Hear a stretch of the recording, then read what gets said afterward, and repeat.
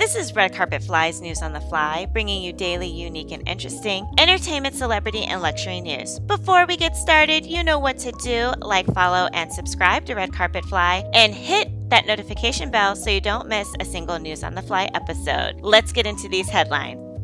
So let's talk about the elephant in the room. Macy Gray and the trans comment she made on Piers Morgan. How do you guys feel about this, and where do you stand on this issue?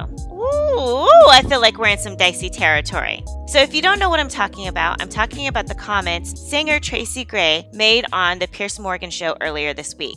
To make sure I give you guys all the correct information, I'm going to reference this Entertainment Weekly article. So according to Entertainment Weekly, Gray discussed the confusing state of gender identity, specifically referencing the whole he, she, they pronoun usage. Though she said she agreed with Morgan's stance on supporting trans rights for fairness and equality, she also agreed with his views that trans women born to obvious superior physical bodies should be prohibited from competing against cis women in sports. I totally agree, she said, and I will say this, and everyone's gonna hate me, but as a woman, just because you change your parts doesn't make you a woman. Sorry. She continued, if you want me to call you a her, I will because that's what you want, but that doesn't make you a woman just because I call you a her and just because you got surgery. It's these last two statements that got the internet into a frenzy, and people are calling her transphobic. I'm going to tell you right here and now, I don't think Macy Gray is transphobic. Gender identity issues is a tricky topic to navigate, one, because it's a new identity to traverse, and not everyone has the same understanding of trans people and what it means to be a biological woman. To me, trans women are women, but they aren't biological women, and while they can identify with women on quite a few things, there are just some things that trans women will never be able to understand or experience because they aren't biological women. Like, for instance, having a period, having a baby, or menopause. And I think that's what Macy Gray was trying to get at here. Transgender comedian Flame Monroe, who's quickly becoming one of my fave comedians, spoke about this, and so did T.S. Madison. You know, everyone is trying to navigate this brave new world and trying to get it right. You know, women have been an oppressed group of people as well, and I think some, not all, and not Macy Gray, want to make sure that biological women's issues and rights don't get dismissed. I was watching some YouTube video the other day, and someone brought up the topic of abortion and that this issue is something that transgender women can sympathize with, but they will never know what it's like to literally have the government or an outside force try to regulate their body. When you really start diving deeper into the subject of gender identity, it can really be a complicated subject. But enough about that. I want to hear from you guys and know what you guys think about this issue and what you thought about what Macy Gray said. Comment below and let me know your thoughts. So in luxury news, a tech millionaire who made his fortune developing automated cars has purchased a former Air Force base. He is now seeking help on Reddit to activate a 25-foot-tall Cold War-era radar system so he can hunt UFOs. You can't make this up, people. So according to Luxury Launches, William Sachiti, a robotics artificial intelligence expert, serial entrepreneur, founder and CEO of a driverless car manufacturing company, which is known for being the UK competitor of multinational incumbents such as Google and Tesla Inc., has splurged on a massive 25-foot-tall Cold War-era radar system to hunt UFOs. Yes, that's right, hunt UFOs. The massive system is located on the Royal Air Force Base, Natishiad, an air defense station in England. It was advertised for sale with an asking price of $4,780,000 in 2010, but it was recently purchased by Sachiti for much less. Commenting on it in a statement to the Daily Mail, he said, I will find a way to bring this to life and let people choose the best way to use it. If people want to hunt UFOs, I guess we're hunting UFOs. This thing could do for others what Star Trek did for me as a kid. Sachiti took to Reddit to seek help for his new purchase. Help, I want to bring this back to life, he wrote anonymously. However, users were quick to guess it was him. I didn't even know you could purchase an Air Force base. Did you? Actually, I guess I did know that because isn't that what Tyler Perry did in Atlanta when he purchased Fort Gillem and made it into Tyler Perry Studios? I guess when you hear about something like this, on its face it just sounds weird and crazy.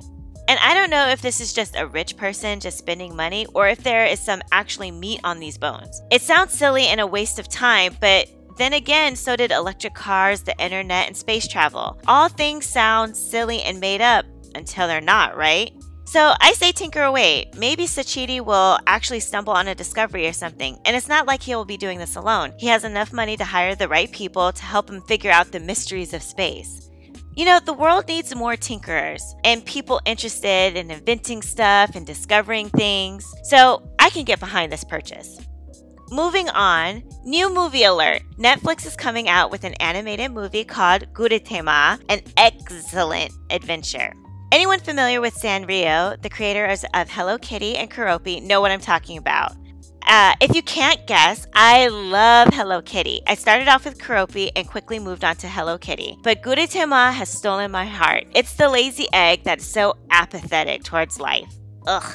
According to Time Out, Netflix is releasing a CG animated series based on Guretema this year. According to the show's synopsis, Guretema is about to set off on a journey to reunite with its mother. The quest won't be an easy one, as our egg protagonist can't quite remember how long it's been since they went their separate ways. This egg is famous for its aversion to any movement or any kind of activity that involves sitting up, so it's going to be interesting how this movie plays out. I follow the Guretema IG account, and there are a lot of short animated videos about a day in the life of this egg. If you can't tell, I'm really excited, and I will be watching. A release date has yet to be announced. Julia Roberts and George Clooney are back in A Ticket to Paradise. A Ticket to Paradise follows a divorced couple that teams up and travels to Bali to stop their daughter from making the same mistake they made 25 years ago. It's kind of a reverse parent trap. Instead of the kids trying to bring their divorced parents together, the divorced parents are trying to break up their kids' wedding. It's kind of crazy. Julia Roberts and George Clooney always make a great team on screen, and it's nice seeing them back together again. The movie is set to premiere on October 21st and can be watched on streaming platforms such as Netflix, Hulu, and Amazon Prime.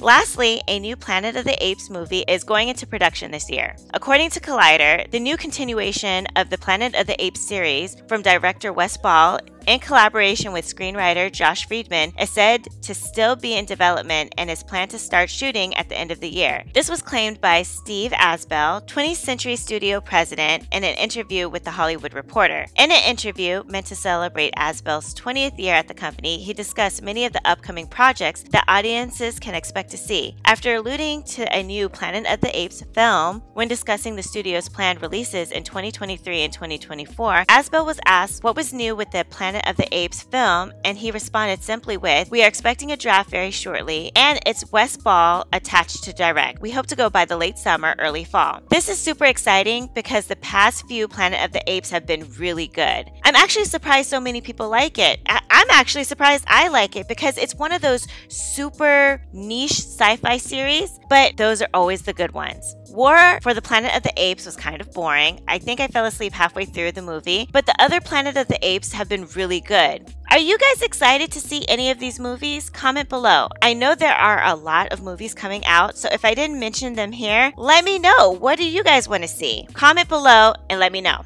Anyway, that's it for today, guys. If you would like to receive text notifications of when I post News on the Fly episodes or my celebrity red carpet interviews, please send a text to 917-502-4379 and say, "I want to get fly texts." Once subscribed, you will start receiving text messages regarding News on the Fly episodes or celebrity interviews. Also, if you have a business product, service, YouTube channel, or social media account that you would like me to promote on my channel, please email redcarpetfly@alexi@redcarpetfly.com to get rates for advertising. Lastly, please like, follow, subscribe, and share our YouTube channel, Red Carpet Fly, and also follow us on Instagram and Twitter at Red Carpet Fly. And until tomorrow, always stay fly.